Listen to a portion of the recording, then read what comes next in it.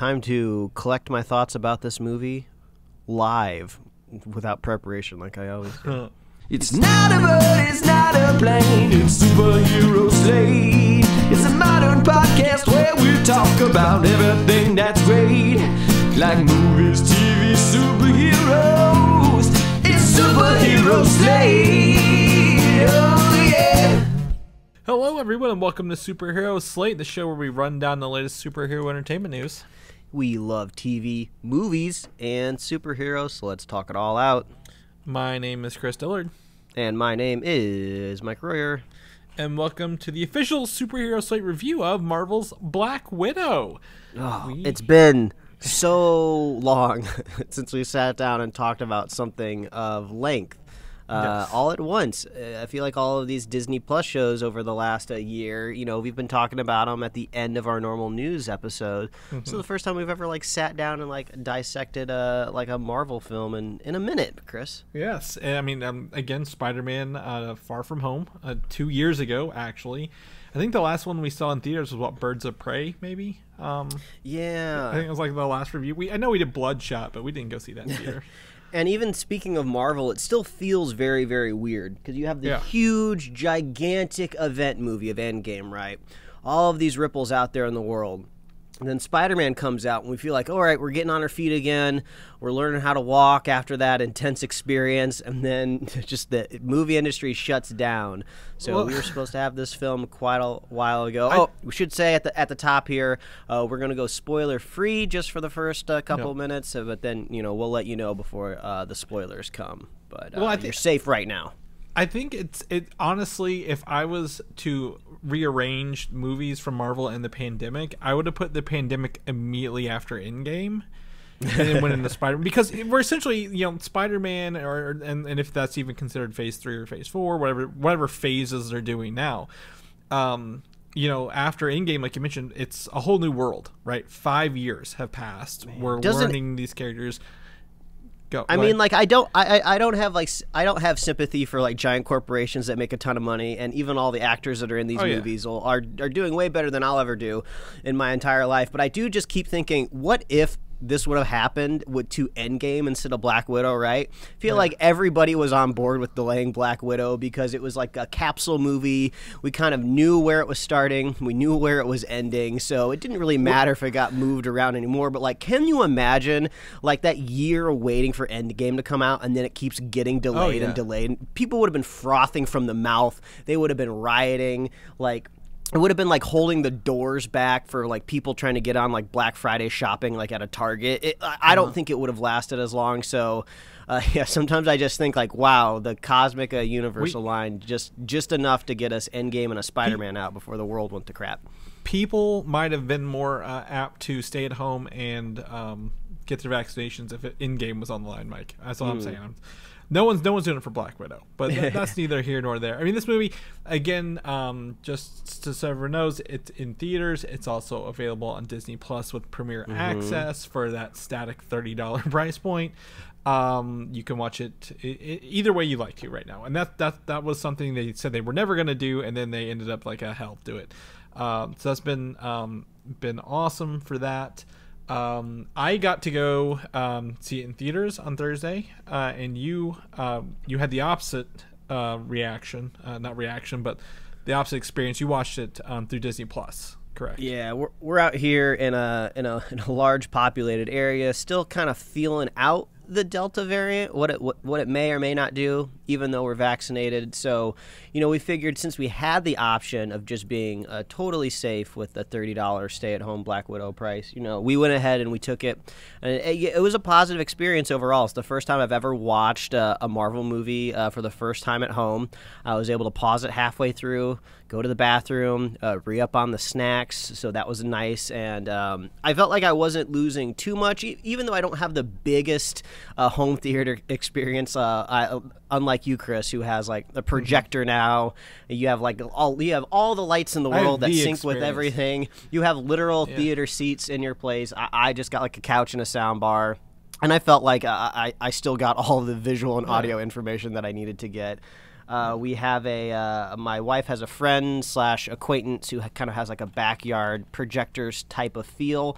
So we saw it for a second time last night in this person's backyard, and there was about 15 people there. So I kind of did get to experience it in a group of people. Just like every Marvel movie, there's laughs and jabs and quips. So kind of got to experience those with a crowd instead of just me and my wife. So I feel like I got a little bit of both, but I am looking forward to going back to a theater at some point in time. But successfully saw the movie. I think that was the biggest check mark we had to get before Sunday, right? Just actually see this movie so we can talk about it. Right. And I went back and looked at our notes and listened to some of our other shows, and we were actually on the opposite end of the spectrum like 6 months ago. You were like, oh, yeah, we'll be fine. We'll be back in the theaters. And I was like, I really want to see it at home. And then we ended up flip-flopping. Which is funny, but I did buy it on Disney Plus. I mean, I'm not gonna get anyone wrong. I do have it on Disney Plus, and I saw it in theaters. So I just want to go ahead and mention.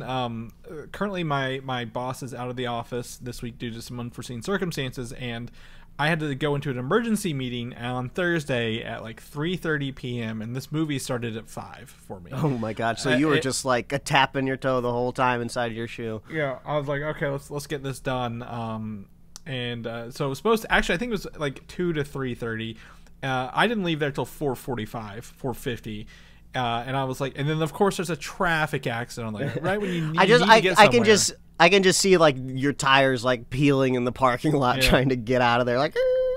Yeah, again, my little hybrid car's not peeling out any tires anymore. But yes, I appreciate the enthusiasm. So like I get to this the road's closed, 2 lanes are closed, so they're driving us, they're funneling people off onto the shoulder on the interstate where like 3 intersections meet. And I'm like, God, I'm gonna be late. Of course, it's fine. I get to the movie theater at like 4 or 5:25 ish, and I just thankfully my wife was there. She had my drink ready to go. We ran in, sat down in our assigned seats. Still trailers. I did not miss a single minute of this movie because there were 30 some odd minutes of trailers, Mike. Great. I did get to see the last 2 I saw were actually Snake Eyes and the Shang-Chi trailer in the full screen. So, and Eternals. I saw Eternals as well. So that was really fun to see those in the theater again, because we've really only seen those at home, right? Like on our computers and TVs lately. So other than that, I didn't have any food, had no snacks. Just a very adrenaline-filled rush to the theater across town to meet this 5 o'clock showing. Next time, I'm just gonna take the half day and not. Then like I'm leaving at noon or 1, so this can't happen again. But I just gotta share that. Like that's what I don't miss about going to the theaters, because at home you can you start it when you're sitting down and ready to go. So that was that. And then of course, first time in a movie, you don't know how many end credit scenes there are. You don't know what's going on. And I'm like, I didn't get to go to the bathroom the whole way there, so I'm gonna go during the credits and hopefully I don't miss anything. So, quite a sprint that Thursday evening was, Mike. But we've not talked about this. We've shared very little, despite I believe you, me, and friend of the show Quentin all being on the same thread, having seen it like within 24 hours of each other. We've not talked about this, Mike. So do you want to? You want to go ahead and jump into this? Let's hear what you think of Black Widow. Yeah, I'll lay it on you here, spoiler-free at the top. This was a successful return to the quote-unquote theaters for me with a Marvel film. I felt like I got most of what I was looking for. I've been comparing a lot of the Marvel stuff I've been watching lately, especially Loki, to like sitting down and reading a comic book. Which is, if it's something if you've never done or haven't done in a while, I would recommend it just so you can kind of contextualize some of the entertainment that you're taking in at the theaters. And this very much feels like, a Black Widow run in like the comic books, right? When you sit down and somebody recommends you like, oh, you should read this Black Widow storyline, this kind of feels like what I'm watching, This is kind of like a weird situation where, is it a prequel? Is it a flashback? Is it technically not even? Is it a sequel to Civil War? What exactly is going on here? So it's a little confusing when you sit down. You're just trying to get your bearings. But overall, I had a pretty positive time. I don't know if I would consider this a top-tier Marvel movie. I've definitely seen more dragging, meandering ones. But I feel like what people say the most is that Marvel almost always puts out entertaining movies, and they're always on a scale, right? I've yet to watch one where I've just really left the theater bummed. So I feel like I'm still organizing my thoughts a little bit about the film, but overall, a positive experience. I feel like there's some things that I wish could have been pulled off a little bit more effectively. I feel like I was left a little wanting at the end. I wanted more from Taskmaster, but I felt like the film did a really good job adding to the MCU at large. David Harbour as the Crimson Dynamo, as I feel like I'm going to call Red Guardian, as I'm going to call him now. I thought he was a great addition. I think everybody is going crazy over Florence Pugh as what is it, Yelena? Yeah, Yelena Belova. Yeah, she is great, which is kind of really exactly what this movie needed to do. Beyond giving Scarlett Johansson kind of a send-off, her final appearance in the MCU, I guess we'll see. We got multiverses coming out. I don't know what contracts look like moving forward. But it seems like this is going to be her last outing, which means you kind of got to replace her in the MCU, and I think Florence Pugh is going to be a great addition to the MCU moving forward. Their mother figure, Melina, she was entertaining as well. Not quite as standout, I would say, as David Harbour and Florence Pugh, but I had a great time. Like I said at the top, it's fun to go back into the movie theaters, I guess quote movie theaters, with more of the Marvel quips returning, because I think everybody can have a good time with those.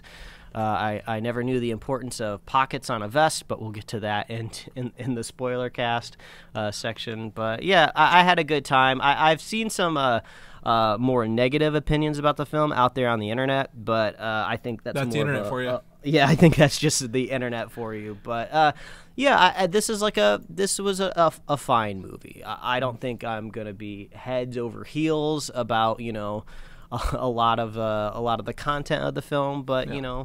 A lot of the stuff that's going to persevere through the MCU, I really, really enjoyed. So that's me. That's Black Widow after seeing it twice. Chris, what about you? Yeah, I'm in the same boat as you. I'm overly positive about this movie. This is a great, like you said. This is it. I didn't know if this was a sequel to Infinity War or was this a sequel to Civil War, right? Because we were kind of like, well, there's 5 years. It could be either one of these, realms. So it's good to know that this is really picks up from Civil War and tells, a nice little standalone journey. It didn't need the big guns, right? It didn't need the Avengers involved or what's left of them. It's still a great thing, a great movie for Natasha Romanoff and introducing us to her backstory. And I think, we'll talk about later, is that it goes from set piece to set piece to set piece, and they kept getting bigger every time, and that was really fun to see these. And the pieces fit within the MCU, so I didn't feel like jarred like whenever they were happening. I'm like, what about this? But I'm like, no, they've already kind of set all this stuff up here.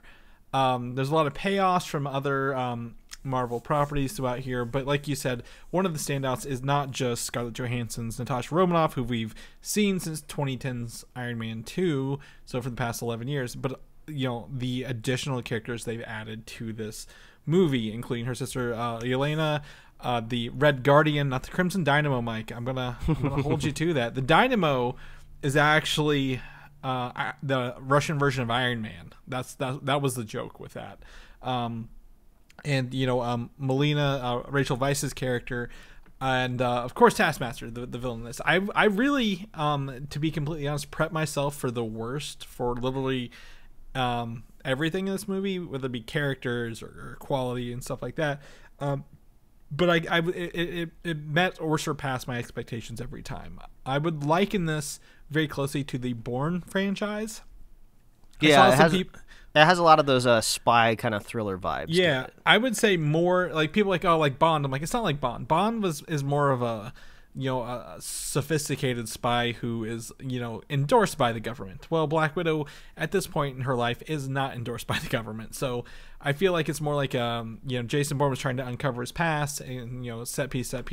It could be also, I think half of the Mission Impossible movies, he's like disavowed and not a part of any official organization. So it could be a little bit of that too. Yeah, exactly. They really do a good job with that. And they really, again, the characters really sell this movie, right? The relationships we've seen in the trailer, like there's a scene where they have like a sit down dinner, with this quote unquote familial unit, and that's really like they all interact well throughout this whole movie. I think to me, it was a really good time, and it's like you said, it's not the I'm not gonna be like, oh my gosh, this is the best Marvel movie, but it's like, I think it's above the midpoint in terms of like yeah, I like where this is going. I like what it's setting up, because obviously Marvel doesn't set things up that aren't gonna pay off. And while I think we don't need to see any more retro period pieces, I think Captain America, Captain Marvel, and this kind of set that tone. I think Fantastic Four would be the only one I would allow to kind of step back that far, if it was set in the 60s or 70s or something. But, you know, I don't think we need to go backwards and have any more prequels, if you will, to characters kind of along the way. Yeah, I'm always on board with moving forward in this timeline, and we're getting a lot of timeline love over on Loki as well. Yeah, but I thought a really fun tidbit before we jump into the spoilers was, I haven't watched any of the Marvel Legends stuff over on Disney Plus, because you know it just I have no need for that content. I know what's in these movies. I don't necessarily need a refresher. But when we were at the outdoor gathering watching this film last night, there was a couple of people there that said they'd literally never seen any Marvel movie before, which I thought was like really funny. I almost didn't even want to watch the movie. I just wanted to watch their face the whole time, just to see the confusion come over their face. But I think this movie actually would have been slightly okay to watch without a lot of Marvel knowledge. But we did watch the Marvel Legends piece on Black Widow, which I thought was kind of interesting, because the way they edited it is they edit kind of chronologically more to lead up to her Black Widow movie.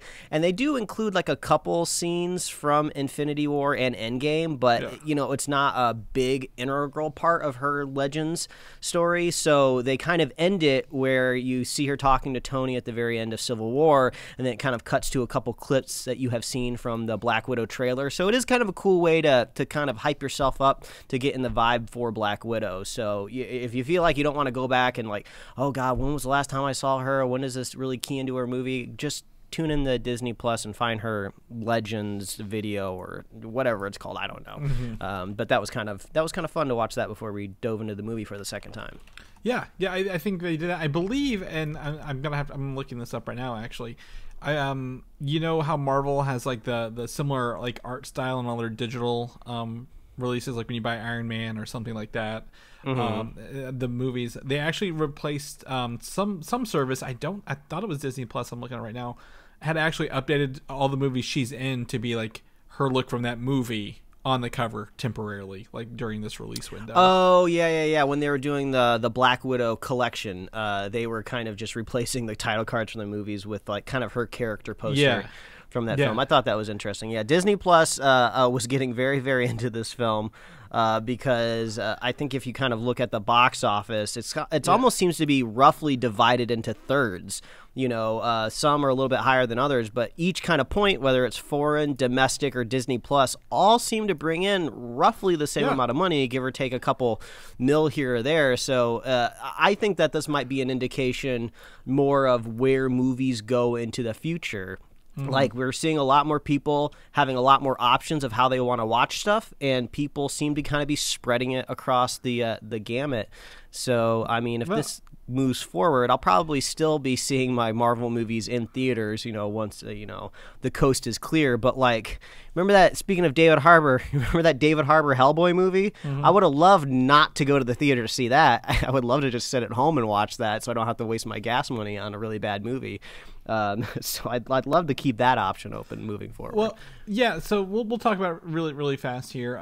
Currently, from a press release from Disney, which you pointed out, and I said is very peculiar for them to actually put something out on a Saturday morning or a I guess Sunday morning, right? They actually released some numbers. So they're estimating a total of $215 million globally from this movie, which includes $80 million at the domestic box office, $78 million at the international box office, and $60 million from Disney Plus. So almost a very third cut, like you kind of mentioned. Like, yeah, close. Like, not exactly. A scientist would slap me across the face and say that's not close. But, if you're just eyeballing it, I would say those are, roughly. Yeah, I mean, it's close enough. Like, normally in a situation like this, there is no Disney Plus access, but the box office can skyrocket. But however, this is the largest domestic box office opening since COVID-19 began, and the largest since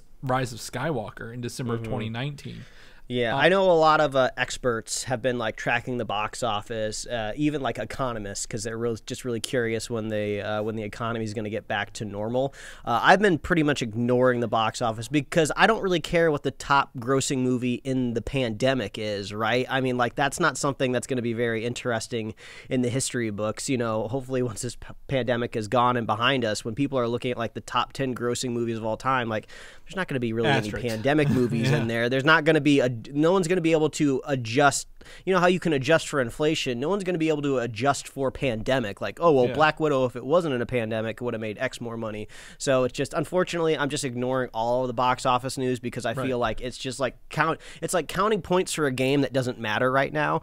I just think it's more interesting to see that the Premier Access is still pulling weight. And I kind of figured maybe by this point in time, people wouldn't be really caring so much about Premier Access anymore. But there's still a demand there, which I thought was pretty impressive for being, you know, kind of getting back to normal here in the States, at least. I'm trying to think what movies were on Premier Access. There's only been 4. Has there been 1, 2, 3? This is the 4th Premier Access movie thus far.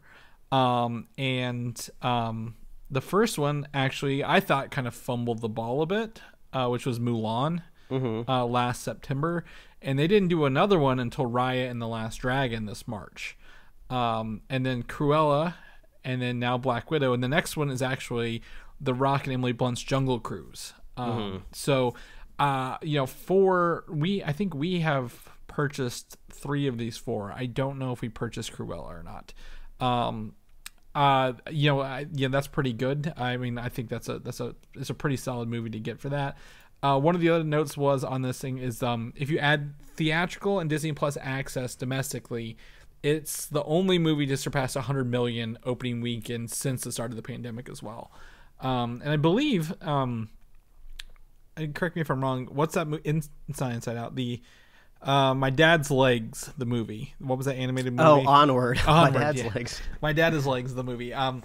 Was like, I think it opened the weekend. Like that was the last time I went to the theater before this. I think that was like one of those movies they moved over to Disney Plus for free, like within like a couple weeks to get streamers. So yeah, I think, you know, box office wise, like I said, there will always be an asterisk. They will never be able to quantify movies. I think even for the next 6 months into that, like, rate the Marvel movies by the box office numbers. That's not how it's going to be anymore. There's going to be another way to do it. I feel like we're not going to have a real definitive headline of box office is back to normal until a legit record is broken. Not like pandemic record. Yeah. Like, what's the next really huge Marvel movie coming out that's not one of these new properties, right? Maybe the next Spider-Man movie. Spider-Man is was a record breaker before Marvel owned it. I think will be, yeah. So Spider-Man No Way Home comes out, cracks like top 10 box office for the first time, and then people will be like, okay, now we're back to normal because we're breaking normal records again. We got to stop breaking those pandemic records because they don't mean anything. We're setting records for a bar that only will, like I said, it has an asterisk beside it for the time being. So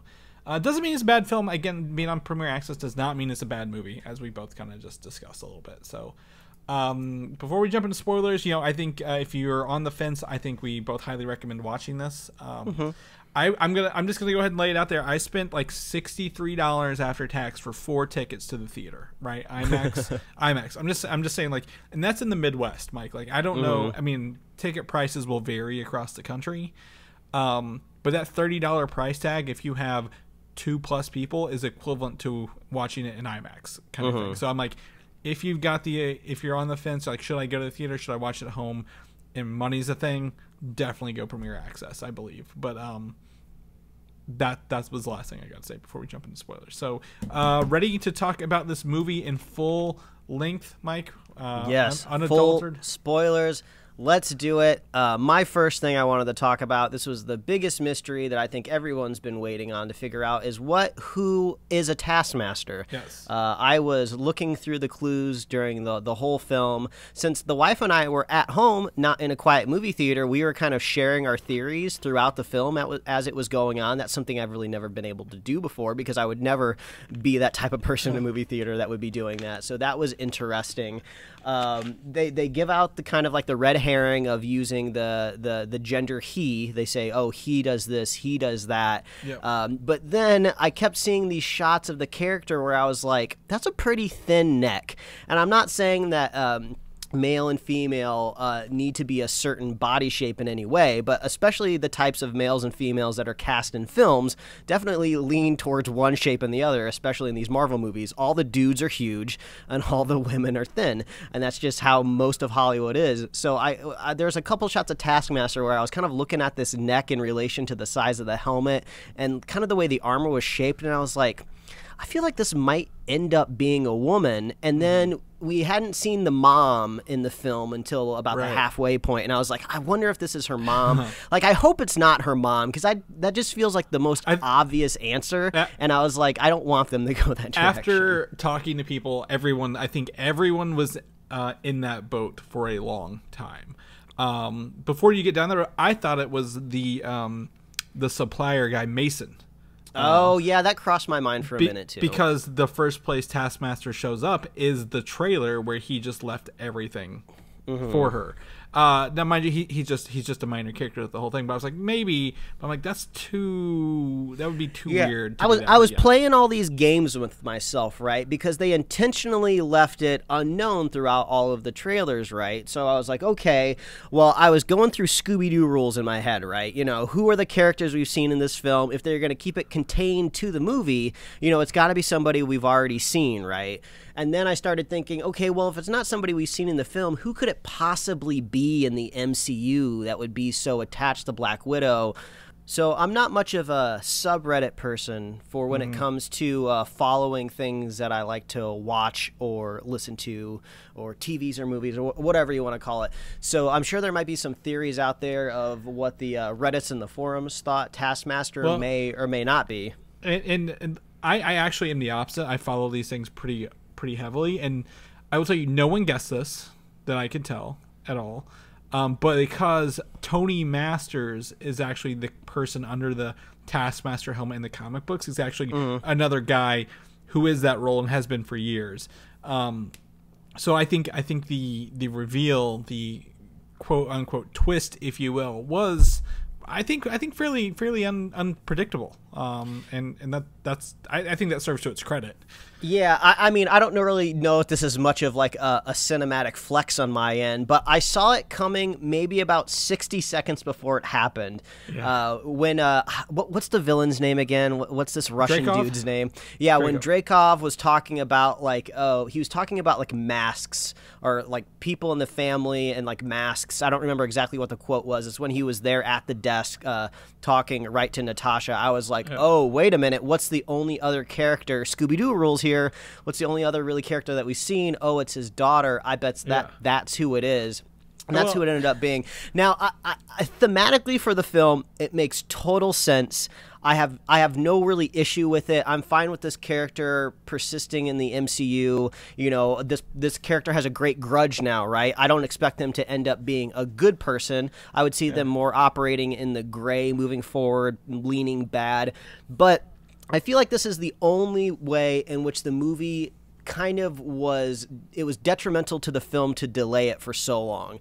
Just because, like, I feel like if I would have watched this when it was originally supposed to come out, it may not have been that big of a deal to me. But I just felt like since I had been waiting for so long for something from the MCU timeline, from the cinematic universe, I felt like I just wanted like a bigger surprise out of the film. And I wasn't owed this, right? The movie didn't have to give me this huge surprise in any way, in any fashion, but I just was kind of hoping for it, and I didn't get it. But that was just more of the reveal to me. It's not that big of a deal, but I have seen a little bit more discourse out there where people are a little bit more upset it wasn't this person or it wasn't that person. But, you know, if you look at the movie, the story that they're telling, I think it works, and I think I'm totally okay with it. Well, I think it even goes back. This answers or calls back to a plot point in literally the original Avengers, where Natasha is interrogating Loki, the other show going on right now, in that little Hulk cell. And he's talking about the red in her ledger, and like, you know, he specifically mentions Dreykov's daughter. And this is a payoff, again, 9 years, it would have been 8 years later, 9 years later, of that reference of getting to see, we saw the event that happened. Again, I think that's, again, the Budapest incident we've been talking about before. They mentioned in that same movie. So I think, you know, again, like you said, this isn't something, they didn't need to create somebody new for this because they've already had something there, and it works in the history and chronology of the MCU at large. And yes, again, as we've seen with the goddamn Mephisto stuff, and I'm pretty sure people are also going to have the same issue with Kang next week not being in the MCU, the hype levels, the fan theories online get out of control, and those people usually are the ones who ruin it for themselves. And it's a little too much. But speaking of Taskmaster, this is something I didn't really notice until watching it the second time. We don't get a whole lot of Taskmaster if you really think about it. I guess you can say she pops up, I want to say, in about roughly 4 scenes, but we only really get one good throwdown fight, and it's the very first one that we see with Taskmaster and Black Widow on the bridge. And I love that scene. It was great. It actually made me think a little about the Avengers, the video game, because that's also where Black Widow is fighting Taskmaster on a bridge.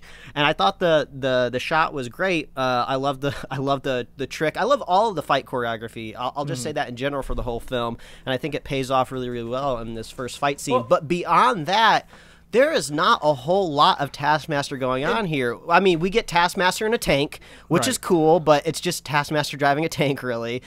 We do get to see Taskmaster fight Dave Harbour, but that scene is like cut up into like 3 short different sections. And then at the very end, there's like a short little throwdown there in the debris of the Red Room, but we don't really get a whole lot of this character that was smattered kind of all over the marketing. Yeah, well, I think Taskmaster is an iconic character. Like, of the characters in this, it is an iconic character, right? Like, the visage is very iconic.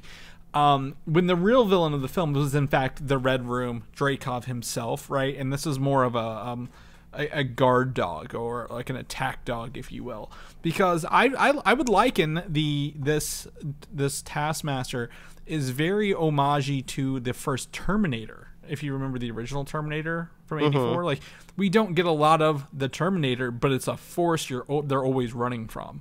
Or like when you fight Taskmaster or the Terminator, like you may be able to get an upper hand, but like they've got something going on. Even the red glowing visor when it's scanning, right? One thing that was kind of interesting about Taskmaster, especially this being kind of a lower level film where they talk a lot about superpowers and the big ones in this movie, and Black Widow, you know, however way you want to cut it, is she is one of the fewer lesser powered Avengers, so you kind of have to scale everything down for her character. And that made Taskmaster actually feel very imposing. Like when that armor stepped up the stage or was driving inside of a tank, I felt like, oh, they better run. This feels very imposing. Now, if it was Taskmaster versus like Captain America or something like that, like, I get that they could mirror each other's moves, but like Steve could just like crush, you know, that armor if he needed to. So I felt like the power dynamics fit very well for the character versus Black Widow. Right, and the Taskmaster suit was left vague enough where it could literally do anything it needed to in the moment, right? Like had like the sword that popped out, or the arrows, or the Black Panther claws. What I would you say about it is, you know, I think it was, you know, I really liked the way it looked, and I like the reveals. I just wish we would have had more of the fight with the Red Guardian, because he obviously is strong enough to. He didn't flip over a tank, but he flipped over like a boat thing, right? Like at the beginning, because this movie actually takes place in the '90s, I believe, right? Like or late '80s, early '90s. and then the beginning part was 94 or 95, I want to say. Yeah, because they're doing the I think it was 94 because they did the Nirvana song. Well, they also continued the Russo brothers aesthetic of the giant letters, and they did that for dates, and they also did that for locations as well. And I'm almost positive that there was a time at the very beginning place, and it was either 94 or 95. I just can't remember the exact. I thought it was 94 because they literally went into the Nirvana "Smells Like Teen Spirit" cover that was like which is interesting because like they did the regular Marvel intro, and I was kind of let down by it, but then it had its own opening that kind of covered the history between everything. Well, like, I think that was like a Bond kind of moment. Yeah, well, we can actually talk about the opening right now. I thought the opening was actually pretty great. Like, this movie actually starts off very intense. Like, there's not a lot of quips. There's not a lot of fun superhero-y stuff. It's just very kind of dark the way the movie starts. I got a lot of the Americans vibes because I just finished watching that during the pandemic, all about undercover Russian spies, the running away from SHIELD agents, which, that was a funny, fun little Easter egg going on there. David Harbour on the wing, like with a little rifle. Yeah. That was fun. So talking about Stranger Things with him in there. I was like, it feels like Stranger Things. I know it's not, but I'm like, I like it. Yeah. Well, it is funny because the last time we see David Harbour as Hopper in Stranger Things, he's in like a snowy Russian prison, and this is where he is, where we meet him again. Yeah. So I thought the ending, I thought the beginning was just like very good filmmaking. Like they set up the tone pretty well. I'm glad that was basically the only flashback that we got. I don't know what the hunger was out there for people to get more of a flashback, but I didn't really have any desire to see Natasha, back in her. Like I didn't really care. Not because it couldn't theoretically be interesting, but I feel like you got all the information that you need out of that. Like, oh shit, like if it was an actual movie, they would just kind of like film a montage of her going through training and blah blah blah. So I'm glad that they didn't kind of make us suffer through what we already know. It's already a prequel enough, right? This is already a prequel movie set between movies that have already been out. We only need to go back so far. So we just saw the very beginning to set up the family, because the family is kind of the through line kind of through this whole film. Well, and I was going to mention earlier, one of the things about this, you mentioned like when Taskmaster showed up, we obviously, because this is a prequel, know Natasha would live, right? But literally everyone else in this movie is brand new. And at that regard, expendable as well, because we've never seen them before in the MCU. So at any moment, I'm like, oh, they could kill off Yelena, and like, that was a red herring that she was going to take over for it. Or like Natasha's look in Civil War was Infinity War was an homage to Yelena because she's dead, or the Red Guardian would die so they could get away, like an homage, like a throwback to the intro of the film, or the mom or something like that. And I'm like, literally anyone could die at any moment, and it was not cool, but like it was very interesting that literally other than Dreykov, like they all lived, even the Black Widows, even Taskmaster. So there's an opportunity for these like gray area super spies to kind of be existing in the MC later down the road. Yeah, and it does make you makes you wonder how much that would be interesting to watch, though, because I feel like everyone's on board with a Black Widow movie, right? Because it's starring Scarlett Johansson, an Avenger that we've been with since almost the very beginning of the MCU. So luckily, all of these new people that they introduced in this film pop. They're all great. I'd love to see them again in movies, but I don't know if I necessarily need a standalone like spy movie like with the Black Widows and stuff. I'd rather have them almost be like the Dora Milaje in Falcon and the Winter Soldier, where they just kind of like pop up within other TV shows or other movies. Well, I think that's the beauty. Like, that's exactly what they are. Like, we don't need a Black Widows movie, right? The sequel, but like we have Yelena to be like the forefront of the Black Widows, right? Because she's was like one of the highest. What do you say? Like regarded as like one of the highest killed assassins or whatever of her time. And then you have Taskmaster, who can be on that team because of the enhanced abilities, like whatever that may be. But like the rest of them can be like, oh, we've got people in places across the world, and we can the Jason Bourne network kind of thing down the road. So I really am glad they all live. Now, I do want to talk about the end credit scene here a little bit, because that's the only part of this movie that's set in the current timeline.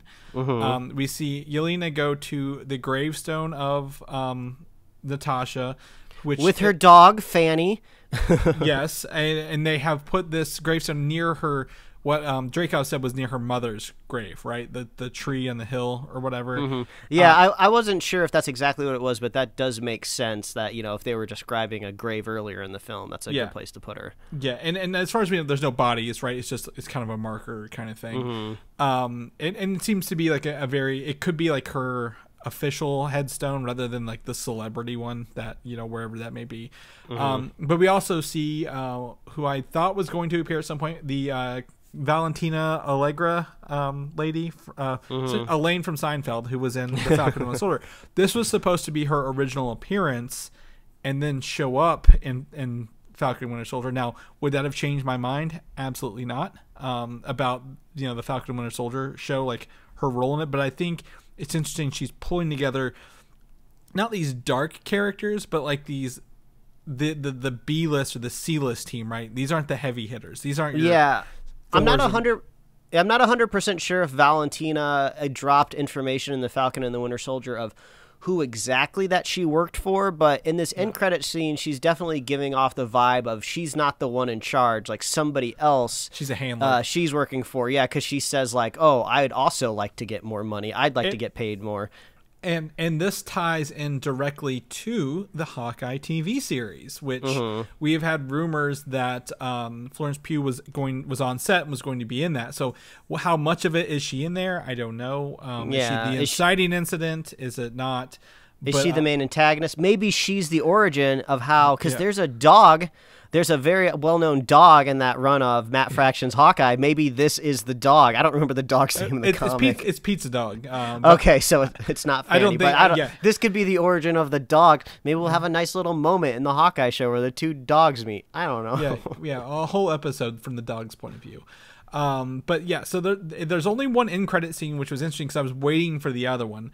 I think the other quote unquote mid credit scene they just tacked onto the end of the movie. Yeah, I think maybe this is like I think this is a good point to kind of just talk about like the ending in general, because this is maybe one of the other kind of maybe sour notes I have on this film, where it doesn't quite feel like we really have an ending, right? And I don't know if that's just because how do you end a movie with a character that's just kind of running off into her next adventure and then she ultimately demises in a different film, right? Because I feel like we have like this moment at the very end, and it's actually one of the I think it's one of the promo shots that were released very early on in the marketing cycle for Black Widow, where she's just kind of standing in that field surrounded by the rubble of the Red Room.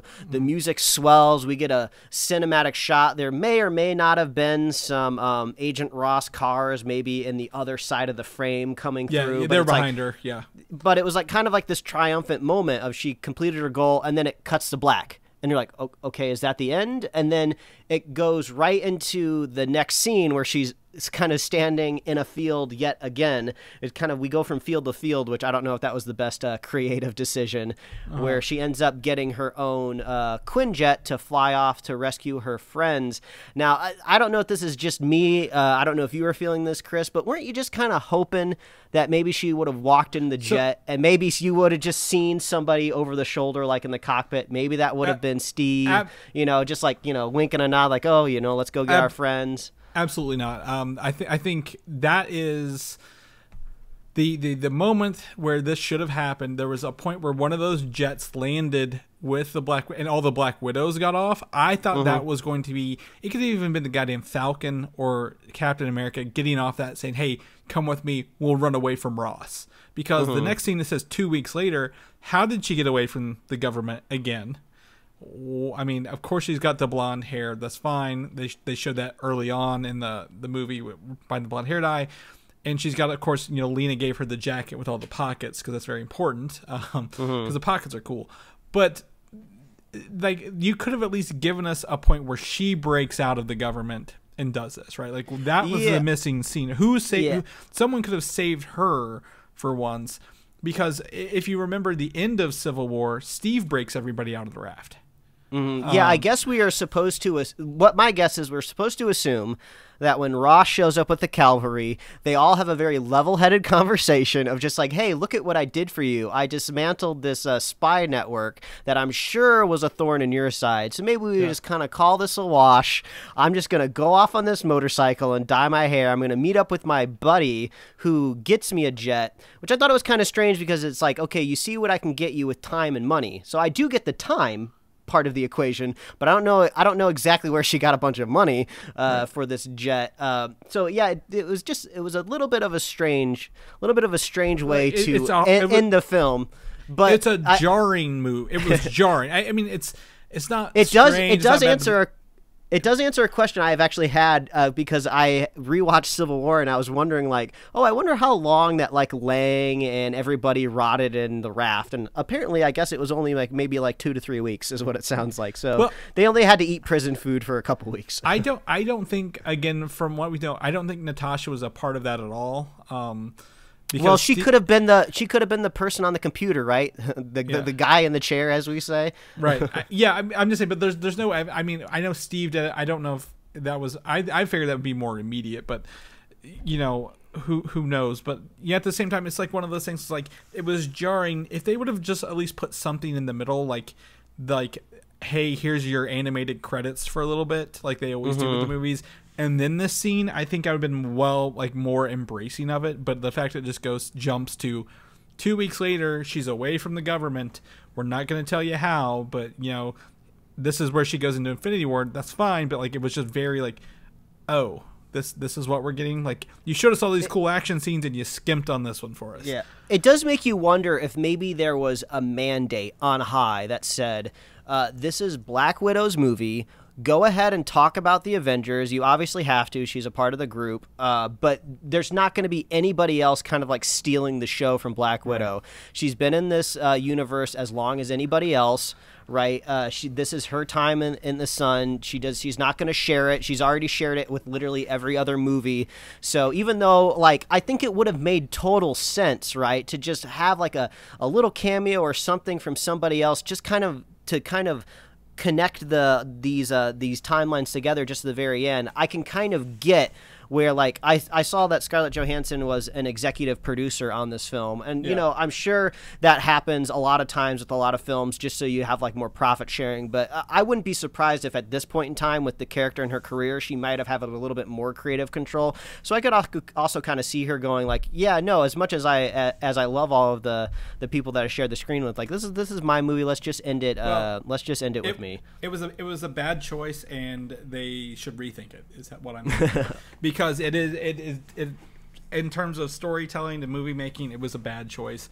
Even if it was just a cameo, or even if they just put something in between it, probably would have made that a lot better. But overall, again, we're nitpicking complaints here. Like, this does not indicate the quality of the film overall. Yeah, one great thing I can say about this film, and it's something I noticed on the second run through, is from beginning to end, this movie doesn't really stop. We keep going. I wouldn't say it's necessarily action thrill ride, you know, nonstop, just like high speed, but we don't really have any down moments where I'm like, oh, I'm gonna get up and I'm gonna go to the bathroom, or this is a good place to pause it. You know, that family dinner scene happens pretty much exactly in the middle of the film, and I thought that part of the movie was really entertaining because we were kind of all waiting for that, right, for this family to come back together. There's some fun bickering, there's some emotional performances. We get to see David Harbour put the suit back on. So even though it wasn't nonstop action during that moment, it was still pretty entertaining, and I thoroughly enjoyed it. And it didn't turn into an action scene. That was the other part of it. Like, it could have, they could have tried to fight their way out, but they didn't. They went obviously the spy route, which, you know, the Mission Impossible kind of face swapping thing that they've set up before. So that wasn't a surprise either. That was a really fun reveal. But I agree. There was really nothing. I think, you know, I think I laughed the hardest when the helicopter crashed because he said they had enough gas to get there, it's like a total dad move, right? Like, no, we don't need to stop. Keep going. I know where we're going. And then it just thuds. I'm like, oh shoot.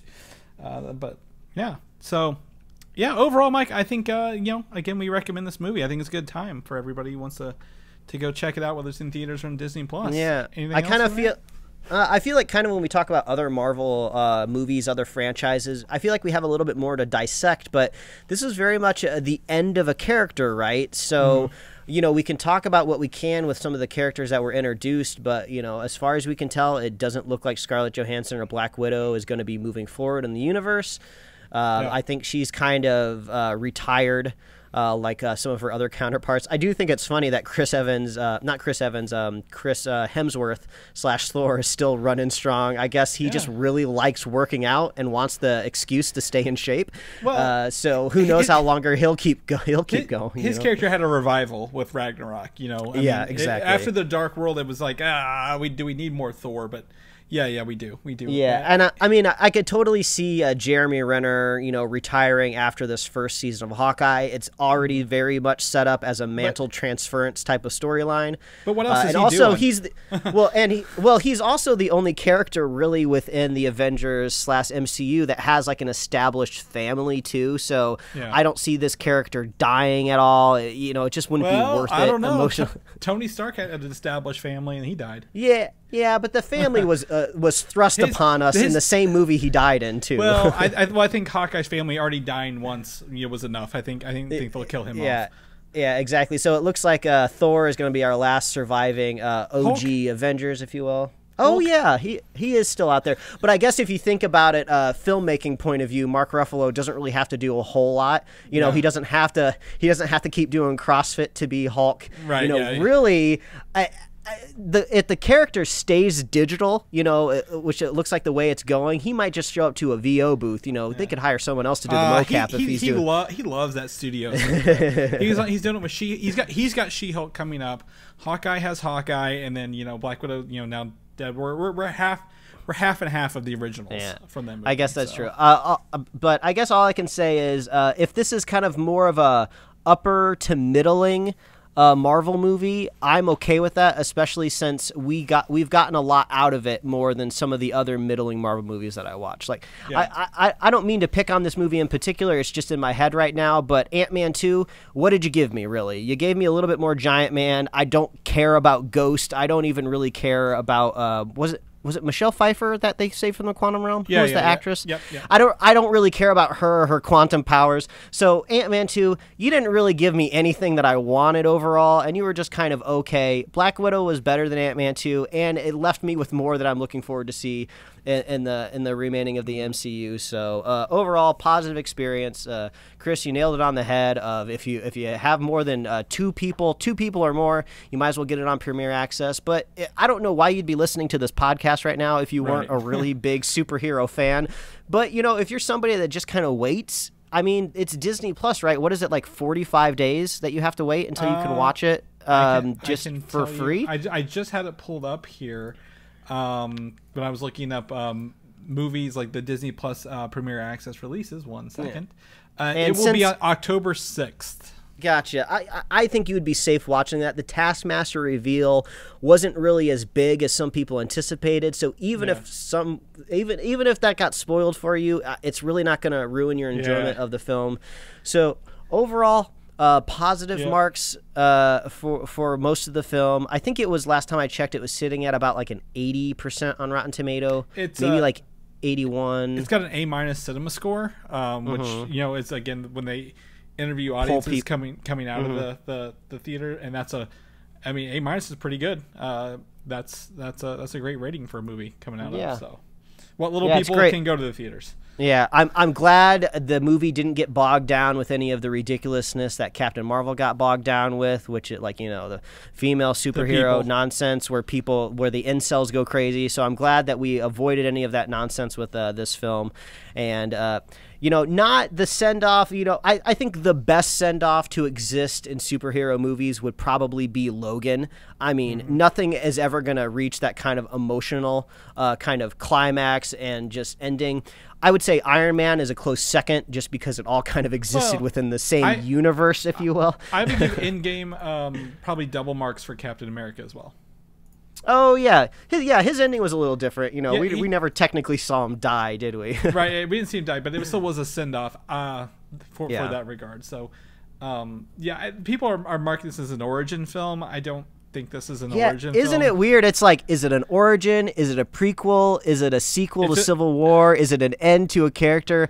Maybe that's another problem too. It's just you got a lot going on here. It's a little bit hard to. But for all of the weirdness, I think they did an effective job. I would look forward to what Kate Shortland will do next, the director of the film. I hope they give her another Marvel film, and I hope she gets to press on with these big box office budgets. That's saying something, because Mike is, as we know, a fan, has a distaste for prequels, so glad this didn't scratch that itch and open that wound. It really helped. We'll talk about this. If you're subscribed to the podcast, you'll have our weekly news episode in the feed. I did rewatch Civil War before I jumped into this, because that's the last canonical movie that you see Black Widow in, and I thought it dovetails pretty well from Civil War, so good job there.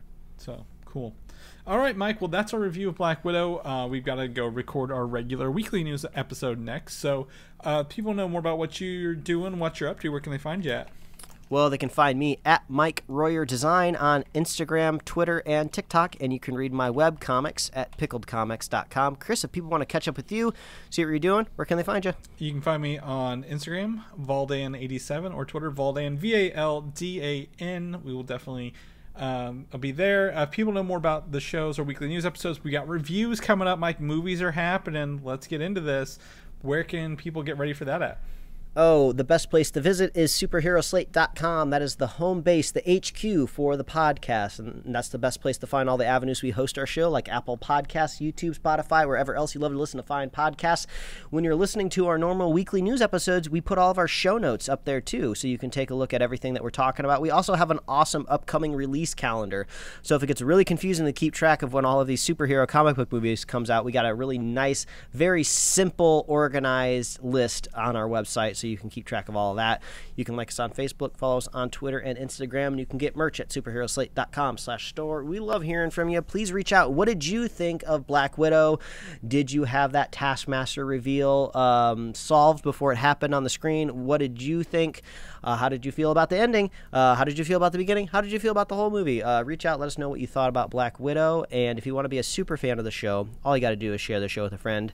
Share the show with a buddy. Make sure you get your vaccination, because those variants are proving to be pretty difficult. And I want to go back to the movies feeling safe and just without a mask, and so I can shove popcorn and a slushie back in my mouth like the good Lord intended. So if you want to be a super fan, just make sure you do those things, and we will be here every week, baby.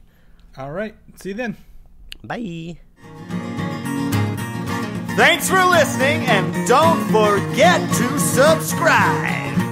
And them good old boys were drinking whiskey and rye, singing, "This will be the day that I die." I already messed it up. I said "we" instead of "this will."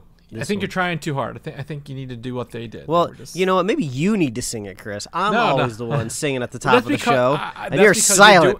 That's because you're doing such a great job. You know what? You can just put the banter. You just put our witty banter of us arguing about it at the beginning of the show. That's no, you sing it. No, you sing it.